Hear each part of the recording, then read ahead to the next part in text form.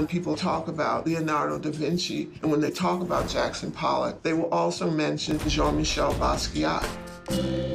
When I first met him, just a few months short of 16, he was living on the street, staying with God knows who. The streets were so intimate. You could just sit on a bench and meet somebody. You could spend the whole day with you, didn't even know who they were. We came up with this thing, Samo, you know, this is the same old. Samo, S-A-M-O. Come on, you've seen it on the walls. This gentleman right here is Samo. Samo was part of a conversation happening in New York. The city was burning down, literally. The murder rate was at its highest point ever. People were really angry at the establishment. The eruption of graffiti inspired a lot of younger artists to take control over that situation on their own terms. What Basquiat understood was the nature of public space. His work was a texture of the city around it. He was discovering his own art form. The walls and floor were his canvas. He was into letting art be itself, and that's why his work was very crude and childlike in some ways. The first time I saw his graffiti, I said to him, you know, you're going to be as big as Andy Warhol. At a certain point, Jean just took off, and you knew he was not coming back. Jean knew that he only had a limited amount of time, and I think that's what kept his wheels turning faster than everybody else. What an example of a true investigator of visual ideas, language, and music. Jean-Michel, with his work, had an effect on everybody that saw it.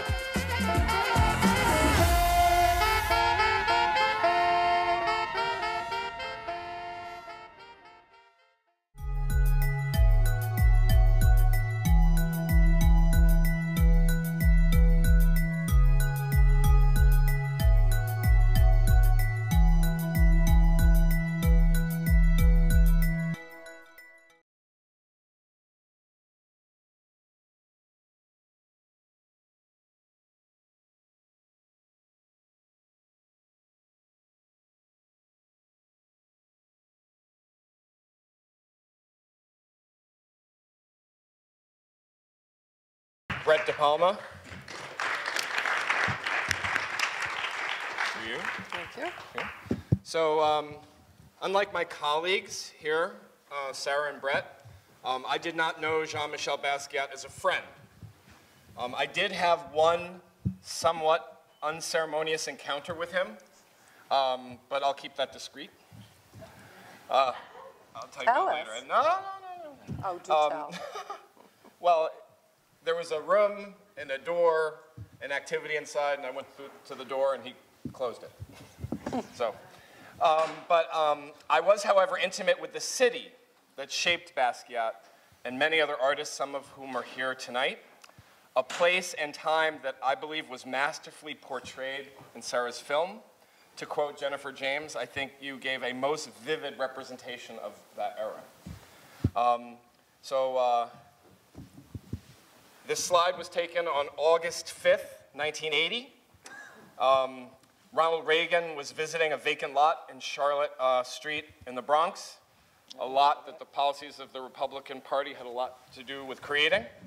But you could see a scene like that all over the city, in the Bronx, in Brooklyn, and particularly in the Lower East Side. So in 1981, I was an art student at Pratt in Brooklyn. You can insert your kid and play joke here. That's a high top fade. I paid $125 a month rent for a floor of a brownstone. My last apartment in Brooklyn in 2006 was about 10 times as much, and it was not 10 times larger, or the neighborhood wasn't 10 times cooler. While in art school, I knew two artists that were killed. One, a friend Anne, was killed by the robbers in her apartment in Brooklyn.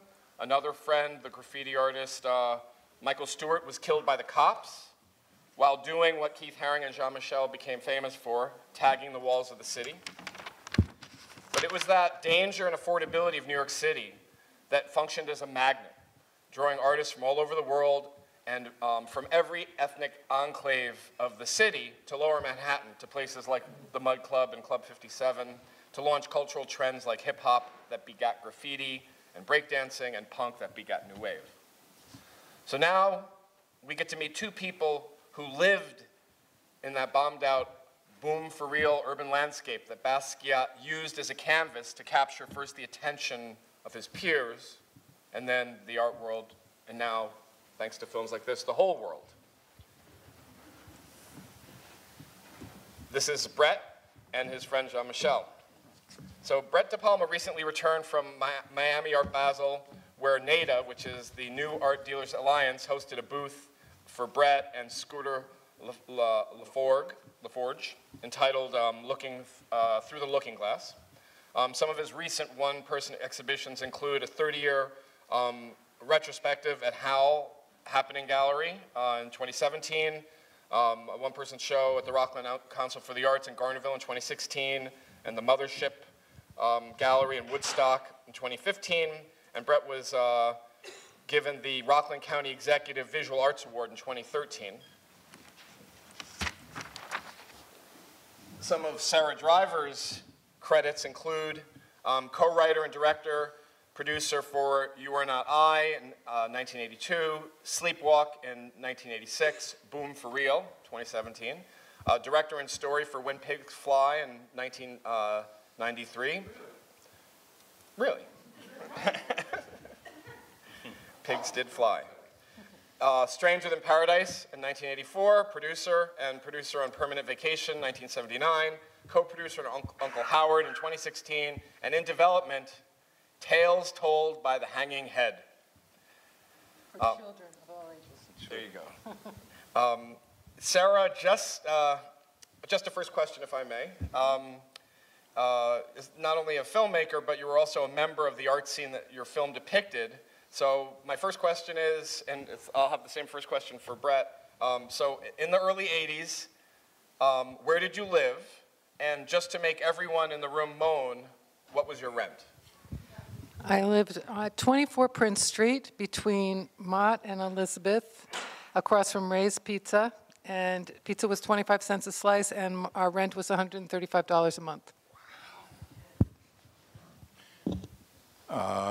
We lived on 262 Mott Street between Houston and Prince, across from the old St. Patrick's Cathedral, where you could look into the graveyard, where Martin Scorsese shot some of his film Mean Streets. And we paid the exorbitant fee of $300 a month for a 1,000-foot loft that we had to, that had no bathroom and no kitchen.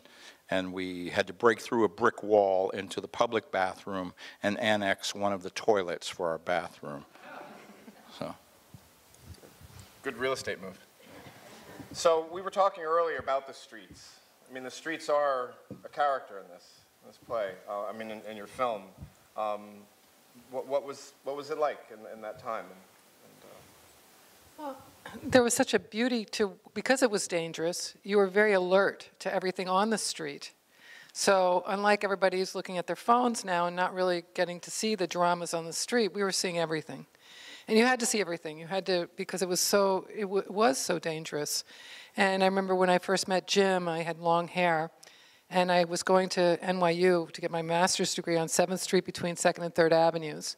And Jim cut my hair about an inch short so that I could look like a boy, and I could, then that way I could roam the streets at night and be, and I also took on like a mannerism, a more male mannerism, so that I could, you know, protect myself on the street at night. And, but it, you know, everybody went to the clubs, and it's so strange. We had fewer means of communication, but somehow we communicated with each other and put up, you know, posters about what clubs, what was happening. It was all, we'd run into each other in the street. It was all word of mouth of what was going on.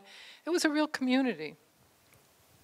What do you think, Brett? Yes. Yeah, I think the streets were, again, kind of ugly and dirty and dangerous, and that you could turn a corner off of Houston Street and see maybe a paraplegic who was out of his wheelchair lying on piles of cardboard, so that you had to step over to get back into your door. John Gotti lived 1 block away You would see him walk around Old St. Patrick's Cathedral making his deals. The Bonanno family lived 1 block over on Lafayette Street. There were social clubs in our building.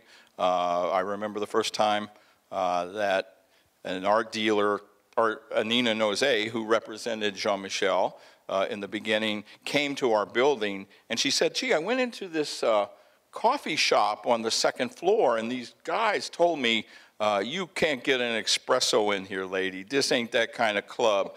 This is a private club. So that was inside the building, and then outside was once you walked outside the door, there was this cacophony of personalities and people in probably a 10-block radius who knew each other just from familiarity of running into each other and seeing each other in the clubs. And there was a very vital club scene at that time, which there isn't now. So that was a very different social milieu at that time.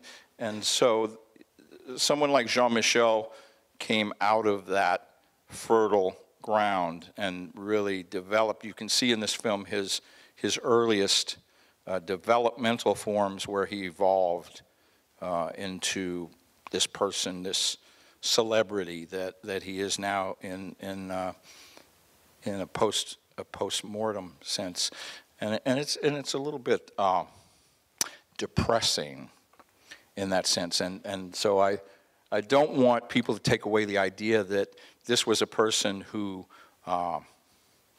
didn't have hard times and didn't struggle, because there was a lot of, I think, ambivalence in his point of view, as I shared, and so there was this real kind of shared sensibility about being in New York, which was very exciting at the time and very cheap. So, Sarah, how did you come to the project? My friend Alexis Adler, who's in the film, after Hurricane Sandy hit New York, the Lower East Side was flooded. And that was 2012. That was late October 2012. And I went, and we all knew she had lived with Jean because she had this beautiful mural of olive oil in her bedroom. And she had a few of the collages around the apartment.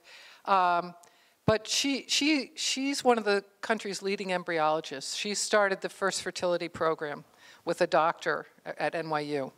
And she's a scientist. And she was studying at Rockefeller University when she was living with Jean. And so I went over to her house to have a cup of tea, and she went, Sarah, you can't believe what I remembered. And I was so scared because it was in the flood zone in a bank vault under the sidewalk. And I went with my daughter Zoe, and we found, I had totally forgotten, I put all this work away that Jean had left at my house. And it was over like 60, drawings and a notebook. And then she found like 150 photographs she had taken of him during this time. And I looked at them, and a lot of them were in series. So I thought, oh, great, I could animate these.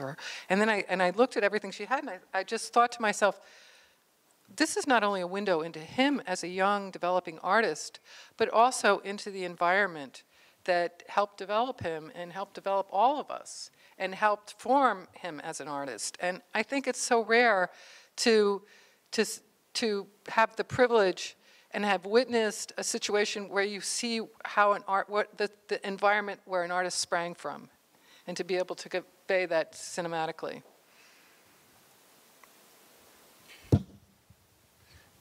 I think it's important too to realize that in 1980, when this film really was set, that when Ronald Reagan was elected as president, there was this beginning of a split within the middle class. That most of the artists that I met, including myself, came out of the middle classes. I can't think of any artists who came out of a lower class background. Even Jean-Michel, the mythology that's kind of grown up around him is that he was this street urchin and that he came from a place of poverty, but actually he came from an upper middle class family whose father was an accountant, and there was this split even within his family between his father and his mother, and that this kind of disparity in wealth or attention started to happen in 1980 when deregulation started to happen and money started flowing from Europe into the US as opposed to the other direction. I worked at a blue chip gallery in Soho where I first started seeing these Samo, writings on the wall, and I thought, this is some street philosopher, or who is this person? And so he was already famous, when I met him, just because of his confrontation of the public in the streets where I think it belongs. So he really had this sense of where to place himself within a context that made a lot of sense. And it was an assault. It was basically an assault upon the upper classes and a kind of stodgy academic art world in Soho at that time that was calcified, and the money had disappeared. By 79, the gallery that I worked at said, we're going to close because we're going bankrupt. Well, European artists started coming into New York too at that time, and so there was this exchange not only with uptown Manhattan, but also and downtown, but also with a European flow of immigrants, who are artist immigrants, and I felt like I identified because I was a refugee myself from the middle class, suburban upbringing, and there was this bohemia that I wanted to be part of, and that there were pockets of hipdom that went back to the beatniks, and so there was this tradition that I wanted to enjoin. Well, I think also we were multi-generational. I mean, you would go to like a club and there'd be William Burroughs or Allen Ginsberg, or, you had the Beats around, or you'd see Ornette Coleman on the street. You saw your heroes, or, so there was a kind of beauty in that as well. And everything, I kept the film restricted from 78 to 81. And because everything really changed after 81, and what you were talking about, suddenly money started coming in, suddenly the gentrification, suddenly there was crack, suddenly, Ronald Reagan really changed everything. I mean, we have this government today because it started with him, essentially, and in the deregulation. And I remember when he went to the Bronx, and he had given money, the federal government had given money to the Bronx to put paintings in the windows of cats and curtains, and Reagan's going, look how I've cleaned up the South Bronx. Yep. And everybody started screaming at him in the South Bronx, and they had to push him back into his limousine to protect him. So, it was sort of a very particular moment in time, those few years, I think, before the money and the ambition and other things, kind of destroyed the community that was being formed down there. And your decision, so we're kind of left with, we leave him kind of when he's on the launching pad, when he's just starting to catapult into orbit. So how has the film been received? I think that when we spoke earlier, you said that there was a particular audience you were hoping to introduce him to when you made this film? Well, I think it's great, I think it's a good film for any age, but I really hope that younger people see it and see the strength of community and how we all fed each other with inspirations and with ideas and exchanging ideas. I mean, we would just sit for hours hanging out and talking ideas, or sitting at, what was the place? Benny Baum. Benny Baum. Yeah, and just, you'd sit there for hours, just talking about ideas, and just let's just pick up a camera and start shooting something. And it was a very punk attitude. It was everybody was in a band. Everybody was, even though you couldn't play any music, or, everybody was a painter. Everybody was trying to do everything. Everybody was a filmmaker. There weren't any, it wasn't so departmentalized. I feel like now things are, you have to have one focus in this direction. Well, film, that is the culmination of all the arts. That's, all the arts make a film. So, and I think there was such a beauty in that, of this sort of exchange of people just willing to fail too. I think there's a risk now, people are afraid to fail, and you learn from your mistakes. So, and that's how progress happens. So I had a conversation like that today. I've been teaching at the School of Visual Arts Young Artists for 30 years, and they continually ask me these questions of how do you become like Jean-Michel Basquiat, and what do I have to do? How do I get into a gallery? And I say, well, my beginnings, there was a lockout in the galleries that all the artists I met were either in bands because they couldn't get into galleries, and it was artists making art for artists.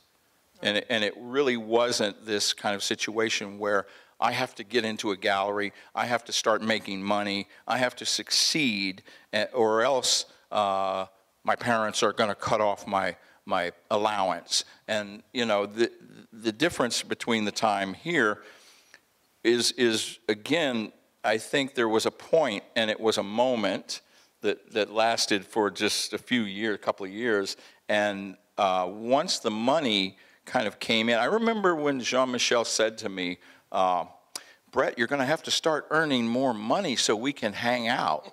And I was kind of offended when he said that. I said, Jean, I'm trying as hard as I can, but you know, he was telling the truth to me in a way too, because this money that was dropped, it's like Malcolm X said, you know, when they start dropping that dollarism on your head, they can corrupt God. And he started to, this was 1982, he had so much money that he would leave piles of it on the table in his studio, and he'd say, do you want some money? Take some money. You know, what do you need? You want to buy a house? I said, yeah, I do, but not that way. And, you know, it was just this kind of rush that happened, and it's hard to describe what that did to people. And again, this split that I think we're experiencing now in its fullest form of this unjust economy where people are either in that stratosphere or you're down on the bottom. And the difference back then was everybody was on the bottom. We were all bottom feeders in that sense. And I think that poverty kind of pushed us together in a community. The poverty and the fear. And the fear. And you know, the fear of not succeeding. And so what do? You create your own success. And I think Jean was great. We did it for each other. And I remember Fab Five Freddy I was talking to him on the phone a couple months ago, and he said, Sarah, don't you remember, none of it was about money. It just wasn't about money. Yeah. You know? Yeah. And the funny thing about Jean, and I have a wonderful interview with Glenn O'Brien where he's talking about Jean was never really that rich. He, you know, he was on an allowance by the dealers. He was kind of controlled. He was never... you know, he didn't own a car. He didn't own a house. He had really nice clothes. He drank good wine. He went on nice vacations. But Well, I think the low rent is, in a way, or the low cost of living creates, you're on a tightrope, but the fall isn't too far. Because now the implications of not having money are more devastating. So, I mean, I was talking to Mike Hayes, who's out here somewhere, and we were doing a project together. We had a little stumble, and he said, you learn more from your mistakes. And I found that's true, because sometimes when something goes well, you're kind of bewildered. Billy, talking to the mic, Billy. You're kind of bewildered when you do something that goes well. You can't really figure out the alchemy of it, but when something goes wrong, you pretty much can figure it out. You're like, wow, you know, and I'm glad I did that, but I should have done that different. But now the implications of failure, I think, are a little bit more intense. And I wish that I knew Jean-Michel more when he was in the band phase, because I got to know him and of him when he was a rock star. So that became kind of the paradigm. Well, I want to be an artist like Keith Haring or like Jean-Michel Basquiat. And they were like living Picassos in the neighborhood. So it created a different dynamic. Speaking of speaking to the microphone, we have a microphone that we could share if anyone, or is there a microphone in the...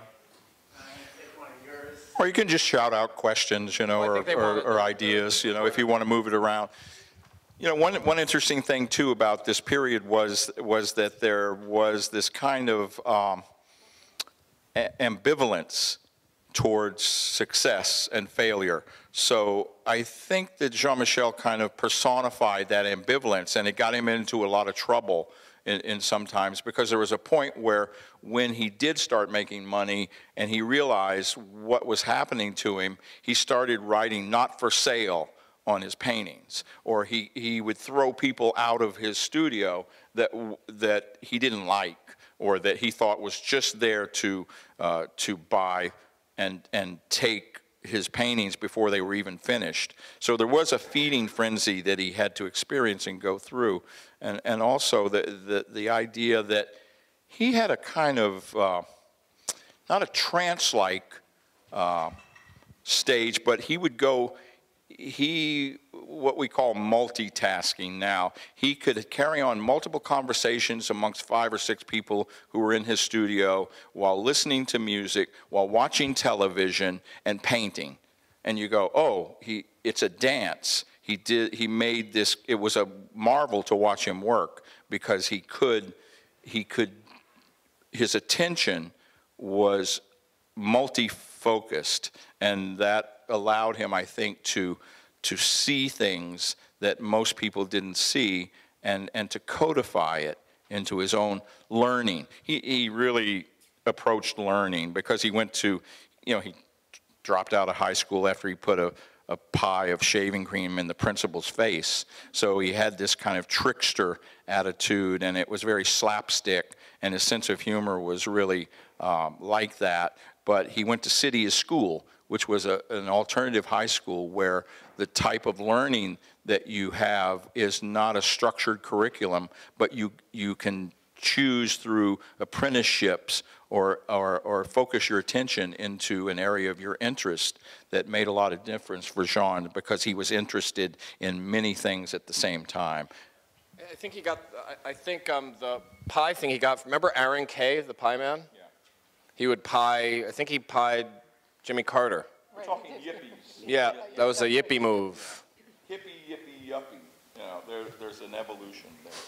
Also, she would bring him to museums and things like that. I think she was very critical to opening his eyes to these possibilities. Don't you think, Brett? Yeah, I think that's true. And she was Puerto Rican, and his father was Haitian, and his father had this kind of there was some, I think, a kind of Oedipal thing going on there, but I think his father was this incredibly ambitious person who had become very successful and was driving a Mercedes around, and Jean ran away from home. There was a kind of confliction going on in the house, actually, where his father, he claimed, stabbed him in the buttocks, and he left the house forever until he made money, and then he went back home. The first time he told me, he said, I took a valise of money up to my father, and I showed him my money, and he said, I said to him, do you love me now?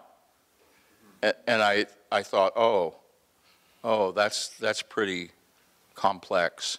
And I think that there was, his mother was more of a nurturing, as most mothers are, towards artists. They kind of understand artists in a way that fathers don't, I believe, and that his mother understood that you can learn language, because he was multilingual, Jean-Michel. He spoke fluent Spanish. He didn't speak Creole, but he certainly knew a lot about African culture. He was African Spanish, African French, so there was an interesting mix there. And he also was somebody who knew how to learn, how to teach himself in an autodidact, a self-taught way, so that what his work was about was a lot about learning, the process of learning. And books and sources that he had around him, he was always not necessarily reading through the whole book, but he was picking and choosing things that caught his attention along the lines of history or you know, how it applied to a contemporary situation that he found him in. So he spanned time. And I just, go ahead. I was just thinking also, you know, what amazed me that I learned making the film was he picked his own university. Yeah. He picked people like you, like Luc Sant, like Jim, like different people who were in dealing with different kinds of mediums, and really absorbed information from them. Yeah. But it was, you know, and everybody was about 4 to 6 years older than him. I was 11 years older than Jean-Michel, and when I worked at this gallery, I wanted him to succeed, so I was giving him information about, well, troupe movements, you know, these artists are going to this gallery. So he made very great moves in terms of his career and his profession. So he certainly had a street smarts about how to move. But he was like a mushroom. I mean, he was absorbing everything around him. I really feel like this film was made by the downtown community. I mean, everybody, people either knew me or had heard of me, but they wanted a witness to tell this story. And they knew I was a witness. And so I didn't have any money. I really had very little money to make this film. And the musicians, the music, I mean, it's extraordinary to have made a film like this and get the amount of music that I got. Basically by writing letters to people and appealing to them and meeting with people. And so many people so graciously gave me material. And when you're putting together this took 4 years to make. And when you put together, you're sort of like a squirrel. You're like gathering nuts, you know, you're gathering all the material, and then then it tells you how to make it. I mean, it's a fantastic thing, you know, of like, oh, okay, it shows you how to do it and the process of doing it. And that's why I call everybody who gave me the archives my collaborators. Because I couldn't have done it without the filmmakers, the painters, the writers, everybody who helped me make the film. It was another collab project. Yeah, in a way it was, yeah. I wanted to say, too, that Jean-Michel had this instinct and a courage for putting himself in the place where he needed to be. It wasn't kind of chance, in a way, what happened to him, because, say, for instance, when he met Henry Geldzahler was the head of the Department of Cultural Affairs in New York City, and he had brought with him a Swiss dealer, Bruno Bischofberger, who monetized Jean-Michel's work. I met him in Queens, Long Island City, at New York New Wave show, where we were both together, and Bruno Bischofberger bought all of his work in one fell swoop because of Henry Geldzahler telling him that. Also, meeting Glenn O'Brien, who lived 2 blocks away from Jean-Michel. Glenn O'Brien was the executive editor of Andy Warhol's Interview magazine at the time, too. So Jean knew this. He knew who people were, and he knew their importance and their pivotal power to propel him. So he wasn't naive, and he didn't stumble into these situations. He placed himself in situations, and he showed up. Like people in the film said, he was ubiquitous. Wherever you went, oh, there's Jean-Michel. You know, he's here too. But he was really energetic in his ability to spot important people who could help him. And people were more than willing to help him because they saw what he was doing, and everyone knew that he was going on. He was very charismatic. He was a charismatic genius, in my opinion, and genius not being this kind of rarefied thing, because there were a lot of geniuses in downtown Manhattan, and geniuses who came from uptown to the downtown, and people like Fred Brathwaite, who were kind of remix. It was a remix culture. So that was a lot of the key to Jean-Michel's success, was that he knew who people were, and he made it his business to know who people were. At that time, we didn't have any audio of Jean. So there wasn't really any audio available.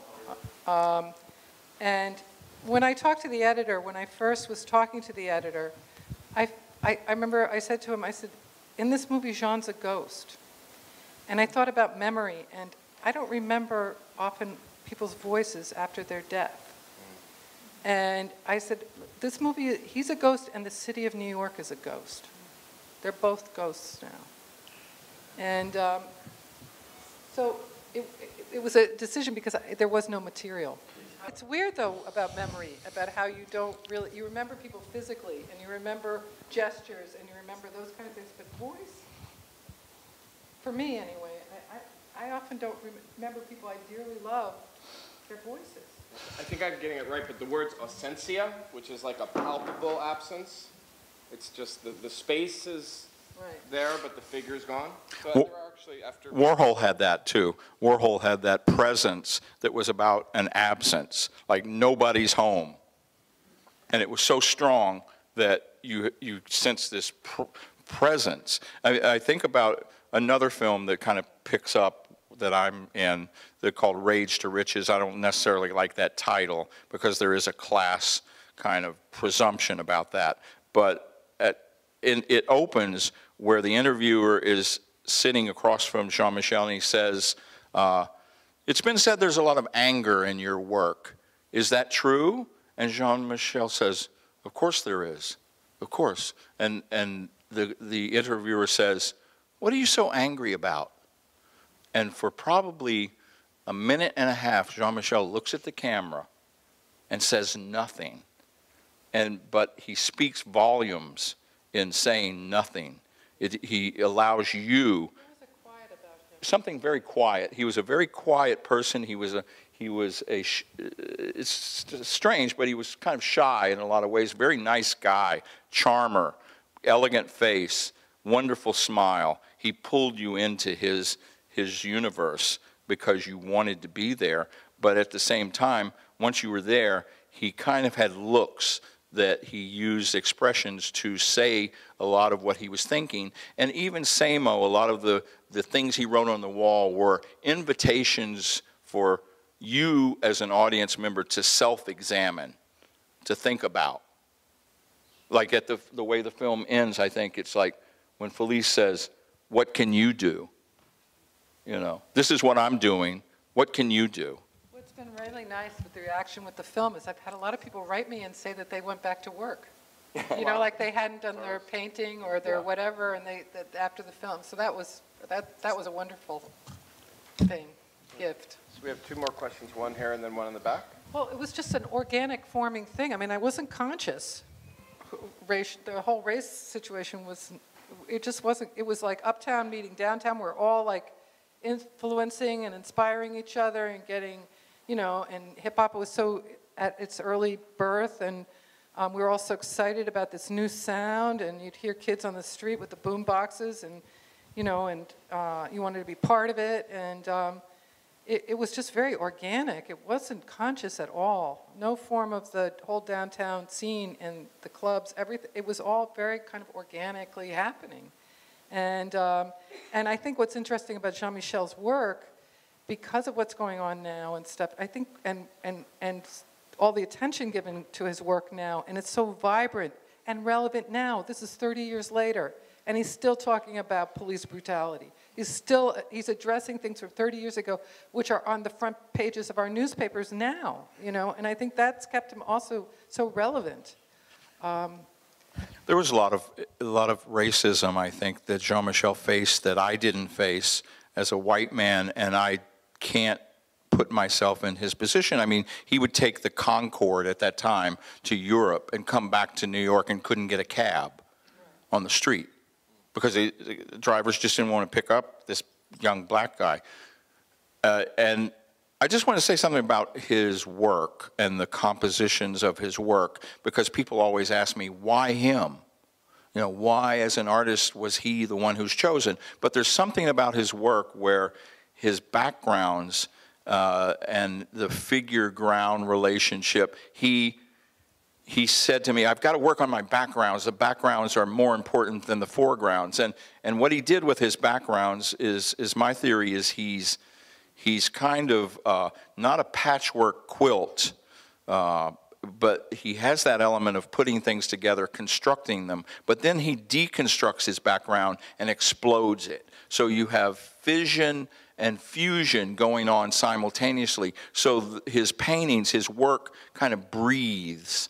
His works are alive in that sense, is that they're going in and out.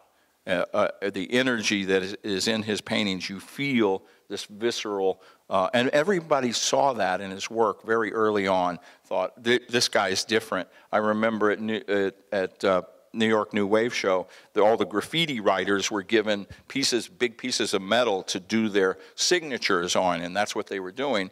And we came in and said, where's JEAN-MICHEL? They said, oh, he came in, he freaked out all over his piece over here, and we don't know what he did, but he wrote all of these things on there, and it was really a very different kind of way of working with language. He was a very language-oriented artist. That was another thing I discovered making the film, was he was a very advanced poet by the time he was 18 years old. Yeah. And when you look at his writings that in Alexis's archive, he was also very precise how he put words on paper. You know, he'd sometimes have one word and one crossed out and then another word, or, you know, and then leave the whole paper blank. I mean, he was an incredible, his use of words. And also, I think Michael Stewart, his death really affected John. Yeah. And it was, and the whole taxi thing, I remember my friend Daryl Pinkney, who was a black writer, you know, we had to go out and get him cabs because nobody would stop for him, you know. But, you know, part of the convergence was that was closer to the civil rights movement. And even though the civil rights movement was in a way decapitated by assassinations, there were still people who lived through this political arena of organizing. So in Greenpoint, Brooklyn, at the time when all this was happening, there was this thing called the People's Firehouse, where, you know, Koch wanted to close a firehouse, and the firehouses were the only way to stop the arson, because all the landlords were burning down their buildings, and if you got rid of the fire departments, the fire trucks couldn't get there fast enough, so a whole block would burn down. So they said, we have to keep the firehouses open. So when the city came in and pulled out all the fire trucks, all the Polish residents rushed in, and when they started saying, we're going to save our neighborhood, they obviously also wanted to save their neighbors who were from Puerto Rico and the other families who were of different races. So there was a kind of political, you know, milieu, so that you have, like, the real estate show, that's an overtly political, you know, act, and it was reacted to by the city in kind of an you know, equal measure, because it was a risk. Jean-Michel's, one of his earliest ambitions was to be a fireman. And I said, why do you want to be a fireman? He goes, well, I want to, they save people. And Steve Buscemi was a fireman. Yeah, that's right. That's right. And he's very political, Steve Buscemi. Well, I tell my students, what I tell my students when they say, you know, my parents are really worried, this is costing a lot of money to go to art school, and, you know, they're waiting for me to be successful and start marketing my work. And I said, well, you know, I usually say, you may never market your work, but you know what you'll get out of this? You'll get a community that you could never get unless you went through this kind of environment where creatives kind of recognize each other and support people, and you better be friends with other artists and other creative people, because you know that adage of who you better be careful who you meet on the way up, because you'll meet them on the way down too.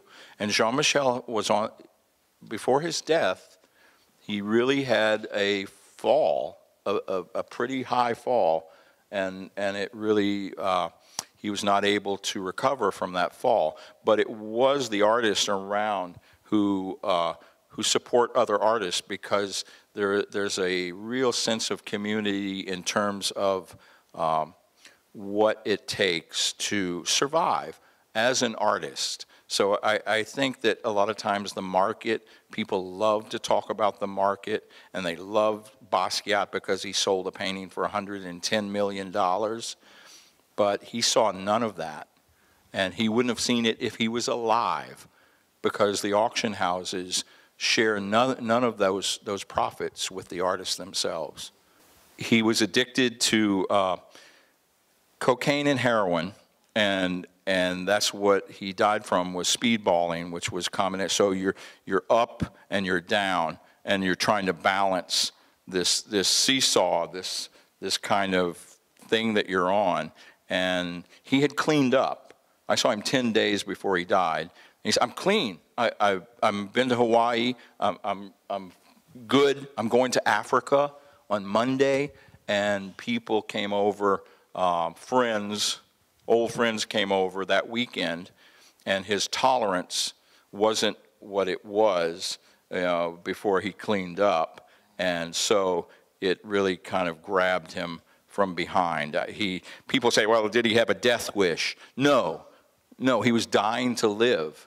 You know, he really wanted to live. There was something heartbroken about him. Something broken. You know, it was, yeah. I think because he was so smart. Yeah. And he realized he was a commodity. And there was some, he wanted to wiggle out of it somehow, I think. I don't know if you had the same feeling, I think that's absolutely but I think true. he was heartbroken by realizing that he was this commodity that people were feeding off of. You know, there was a time, too, where when he started making a lot of money, he would go out and buy on buying sprees where he would buy every piece of electronics that he could think of, and he brought it all home, and he sat down and cried after he bought all this stuff. And to me, that was his confrontation with the idea that you can't buy happiness. You can't, you know, there's something that money will not fill. And so there was this sense of, again, ambivalence about his success. And, you know, it's when he started throwing people out of his studio and saying, not for sale, not for sale. And, you know, I saw him throw buckets of Kentucky Fried Chicken that people insultingly, collectors, big rich collectors would bring to his studio. We brought you some food. And he would get out, you know, and he would, going out, he would dump the food on their heads as they left. So there was this real anger and disdain for the market that really kind of cannibalized him. So it's a two-edged sword, but you could sense this kind of sadness in him too. I think there's a really big hope going on. There's these kids, the spring break kids, Andrew Gorey and Amber Kelly. They've been doing at the same time as the big Armory show in early March. They do a show in some abandoned space in Manhattan, and it's grown and grown in the last 7 or 8 years. It started out at St. Patrick's School that was closed. Then it was on the 34th Street Post Office, those abandoned floors above that. Felt just like the grandchild of the Times Square show. Last year, I think they had 150 curators and over 500 artists, and they were in the old Condé Nast floors off of Times Square. You know, I think that there's a great hope in, again, community and, you know, kids getting together and creating a fair, an art fair, so they can hang out together with each other and they can show their art and they can talk to the public about their art. And I helped a little artist named Kelly Simone Waits last year and this year as well. And she's terribly shy. Brett's spoken with her, and she was just so elated to get out of her studio, be in a space with other artists, talking to people coming in who are interested with her work. I mean, these are the things. This kind of thing is very encouraging. And yeah, I'm very encouraged by young artists and younger people too, because I have a really regular contact with them at the School of Visual Arts. But at the same time, you know, they are creating an alternative culture, which is really important. I think it's always been about the academy or the establishment against independence. And this goes back through all of art history. And you look at how people have dealt with this lockout. And so you kind of create your own culture. And this has been happening, you know, at least in America for generations, that you have this kind of exposed elite culture that really dominates everything and it keeps other people from joining. So what do? You turn and to the person next to you and you say, you want to start a band? Yeah, I do. Bill? 3 words. Green New Deal. All right. Affordability. Thank you very much for coming tonight.